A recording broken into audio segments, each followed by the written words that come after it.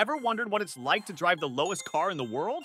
Meet the brilliant Italian duo who transformed a Fiat Panda by literally chopping it in half to create the lowest car ever.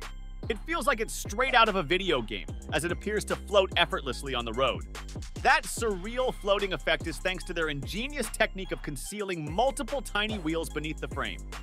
And what about the engine, you may ask? Well, they squeezed in a custom two-stroke engine as there was hardly any room in that tiny frame.